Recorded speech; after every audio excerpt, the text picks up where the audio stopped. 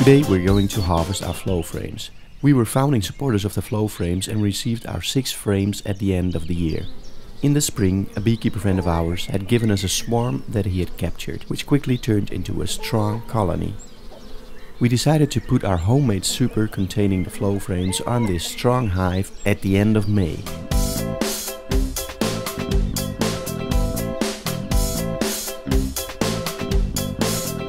The bees started checking out the flow frames pretty soon. At first it looked like they were closing the little gaps mostly with propolis, but quickly they turned to using wax. It took a while for them to really start working on the flow frames. But over the weeks they became more and more busy filling out the flow frames with wax and filling them up with nectar. At some point, at a couple of flow frames, a bit of nectar started to leak into the flow frame trough, due to the bees not having been careful enough with waxing up the cells of the flow frames. It looks more than it actually is, and the bees will repair the leakage with wax. The flow frames have a built-in gap that allows this nectar to drip back into the brood box, where the bees will lick it up. We cleaned off the propolis of the closing discs to ensure that the flowback gaps were open. We also tightened the strings that hold together the flow frames by simply putting a small piece of wood underneath the strings. In the winter, when the super is off the hive, we will adjust the string tension by adding some extra windings to the string. The bees kept relocating the honey in the cells on the edges of the flow frames, and the most outer frame on the right was hardly kept at all. Halfway August we decided to inspect the situation inside the super itself again, and it became quickly clear that most of the flow frames were ready to be harvested.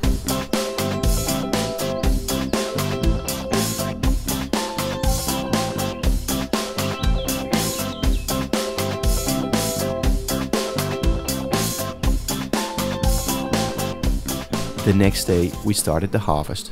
First you have to open the flow tube access point by taking off the cap. Insert the flow tube with a little tab positioned down. This will block the honey leak back point so that the honey from the trough does not flow into the hive. We are using a 2.6 liter container here to collect the honey, which has to be positioned at the right height. We simply screwed the latch into the hive.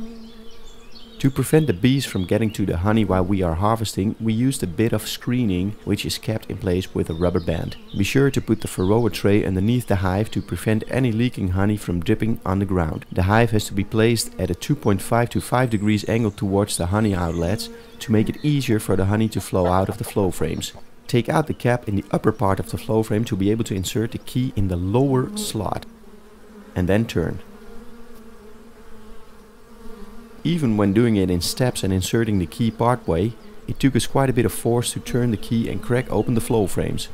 During the harvest, when the cells are cracked, most of the wax cappings stay intact. As you can see on this not fully filled and capped flow frame, if not all cells have been capped by the bees, the honey will overflow and will go the easiest route down on the outside.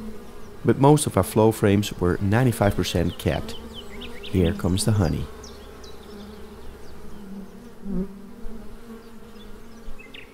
Not much of the honey leaked through the brood box and onto the Varroa tray. The spilled honey will be cleaned up and reused by the bees. We adjusted the slope of the hive a bit to facilitate the flow of honey.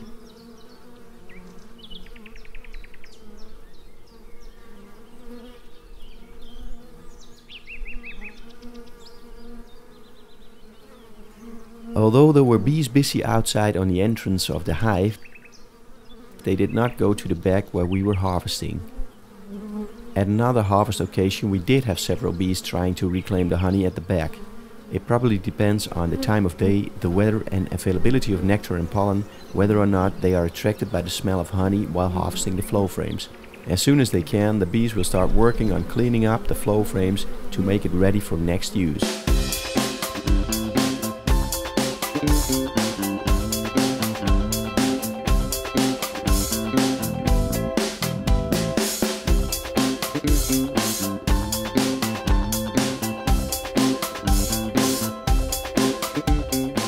It is best to keep the key in the turn down position in the slot to keep the cells cracked open to the max to make the honey flow quicker.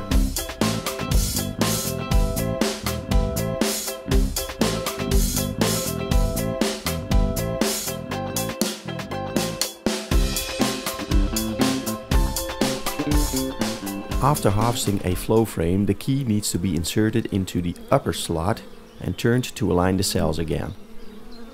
If you do not do this, the cap at the top will not fit. Take out the flow tube and close the honey outlet at the bottom of the flow frame. Don't forget to take out the varroa tray. This particular flow frame gave us 2.6 kg of honey, or almost 3 big jars.